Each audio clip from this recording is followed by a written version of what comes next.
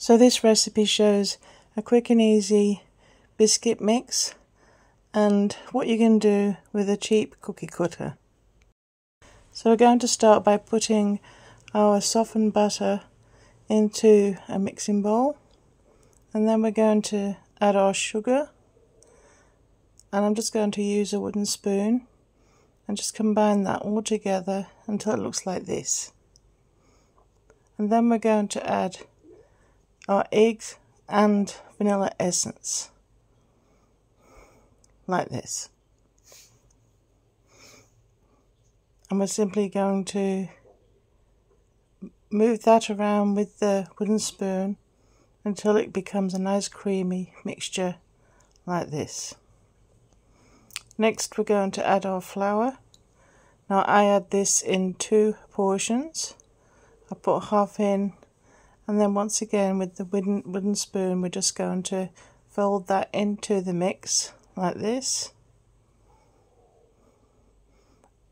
and then we're going to add the other half and do the same.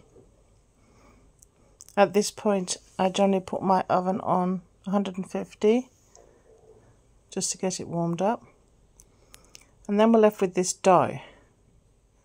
And look at this lovely wooden cookie cutter.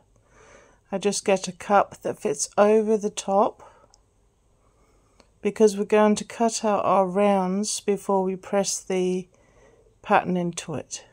So we've got our dough. We need to flatten that right out until it's about 5 millimeters. And we need to get 6 circles out of this portion,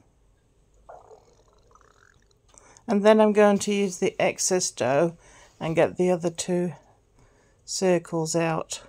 So there's our 6, there's our excess dough. We're going to roll that out again and we'll get those remaining 2 circles out, and then we're going to lightly spray some baking paper. We're going to put our flat cookies on that, and then we're going to refrigerate for 10 minutes before we stamp them.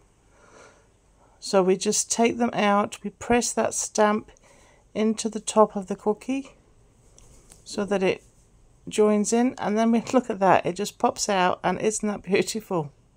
So quick and easy, and these are really cheap.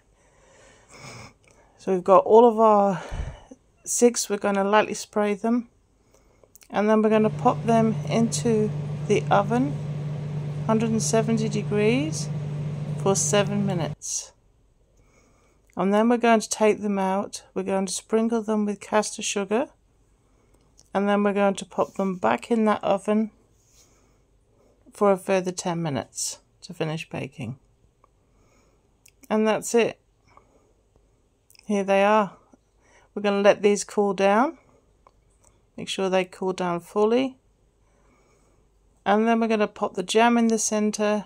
Look at that. Absolutely beautiful.